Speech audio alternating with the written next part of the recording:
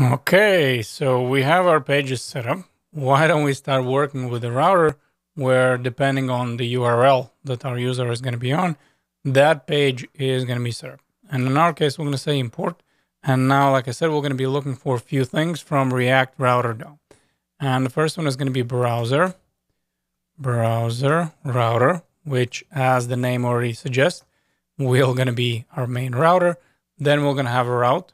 So each and every page or the component is going to have its route, as well as the switch statement, which does many things. But in our case, we're just going to use it to display the default page if the user doesn't type any kind of URL that doesn't make sense.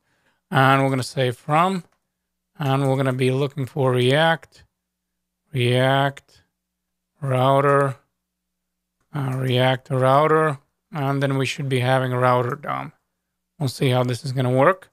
This should be our proper one. Let me just double check whether the dependency was installed, because for some reason I wasn't getting the suggestion. So let's see, package JSON. Yeah, everything is working fine. So we have React router DOM, and I don't need the package anymore. This should be working correct. And our next step is going to be creating the router component, which again, we could technically do it in the index.js. We could have done it here where we just wrap our app in the browser router. But since I wanted to keep a list for this project, everything in the same component where you can see as the routers working route and switch, that's the reason why I chose to do that. And for this, I'm going to say that there's going to be a router. That's obviously going to be my component. And then I'm going to copy and paste everything that I have right now already in the app. So I'm going to cut it out, copy and paste, and everything is going to be sitting within the router. Then also, I would like to place all my routes in the switch statement. And again, this is important where don't place your nav bar also within the switch, because the main idea is that the nav bar is going to be displayed on each and every page as we're going to be navigating through our application, but the pages are going to be changing. So that's the reason why we have the switch with all the routes. And then the nav bar, in our case, and maybe in your case, there's going to be more components that you would like to display on each and every page, is going to be sitting above the switch. Also, I would like to create some main one, because one of the things that's going to happen is that, again, you cannot return the adjacent within the router, meaning if you're setting up here in the app.js, you need to make sure that you're still going to be returning as one component from this router. Obviously, if you're working within the index.js, that would be by default anyway. If I show you here in the index.js, the app is going to be the only child that you're going to have for the router. But for, let's say, within the app one, if I would be returning here, let's say navbar, I cannot return navbar and a switch as adjacent. So what we're going to do is we're going to place our navbar right here. So for now, I'm just going to add the comment just so we can see that where the navbar is going to be sitting. We obviously haven't created it, but that's the reason why I'm adding this main. We could have used, obviously, here also the React fragment.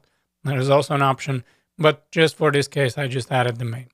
What else we have? Well, we have all our routes. So why don't we set up right now our route components? And for this, we're going to have to delete all the pages that we had. I know we did a lot of hard work, but that's the way this is going to go. And my first route is going to be my home route. For the home route, you're going to be looking for the right with a /. So the path with / is going to mean that that is going to be your home route. And then we have another prop, which is going to be component or attribute. And in this case, I'm saying what kind of route this is going to be displayed. And what's important is obviously you could place here recipes or single recipe. It's not like just because you had a / you need to go with your home route. However, it will going to make sense if you're creating a home page, then you would want to display it within the / because that's obviously going to be your home route. So I'm going to say, okay, so as I'm hitting the home route, so by default, this should be displaying as a home page. And obviously this is happening. So everything is working really well. The moment I'm going to have the /, then I'm just going to be displaying my home page. And now let's test it out with the other ones. So I'm going to copy and paste it. And by the way, I kind of went a little bit too far because I wanted to show you step by step. And let's say that as we're going to be looking for recipes, so my route with / recipes. So basically your URL / recipes. And in this case, I would like to display recipes component or the page, however you would like to call it. And now let's see whether this is going to work. So I have the home page. Now I'd like to go up in the URL and I'm going to type recipes. Recipes. Obviously, just as long as you're matching whatever you have here for the path, that should do it. And the moment we click on it, nothing happens. And we might start to wonder, well, is this guy knows what he's talking about? I mean, he did set up the path. Our home one is working. Everything looks kind of okay, but why I cannot get to the recipes? And the reason is very simple. You see, as you're working with the React router, what's going to happen is that even though you're looking for the home, which would be just a /, as you're going to be looking for, let's say, about, so / about, or in our case, / recipes, you also need to make sure that you exclude the home one. Otherwise, this is just going to look, okay, I have the / and the same / you have for recipes. So fine, I'm just going to serve you the first one that's going to be available, which is going to be home. So what we have for that is going to be this exact prompt that comes with the React router. Now, in this case, if you do / recipes, it looks for the exact path. And in that case, it says, okay, no, this is not exact to whatever we have for the home. In fact, it looks for the next one. And the next one is obviously going to be recipes, which is going to be rendered. Okay. So far, so good. We are moving quite swiftly. And also, why don't we copy and paste it? And let's copy and paste it 2 times. First time, I'm going to show you what happens with a default one. And by the way, we can comment this out for now. This is going to be the single one. But if we're looking for some kind of route and the path just doesn't exist, if we're just going to say component, if we are within the switch statement, we can just use this one, where if we don't hit any of the URL we were looking for, we're just going to serve them the default one, which in our case is going to be the error page. So that's how you can create the 401, where let's say I'm going to head over again to my URL and I'm going to say that there's going to be some kind of route that I'm looking for hello. Obviously, this does not exist. So I have hello from error page. And again, the way this works, we have our default page. And if we don't set up any kind of path, then eventually the React router is just going to find it and say, okay, so the path doesn't match. So I'm going to serve up the default page or whatever page you would set up over here. Once we have set up the default page or the error page, I can obviously also show you where this would be in the official documentation, where it says then match.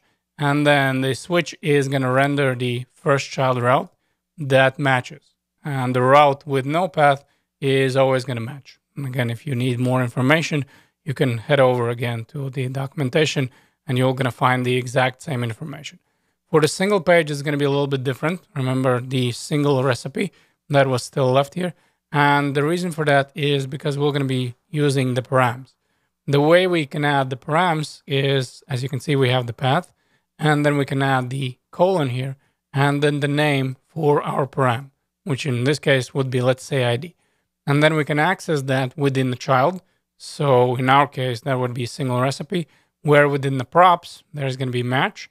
And then we have match, dot, params, and then the name that you passed over here.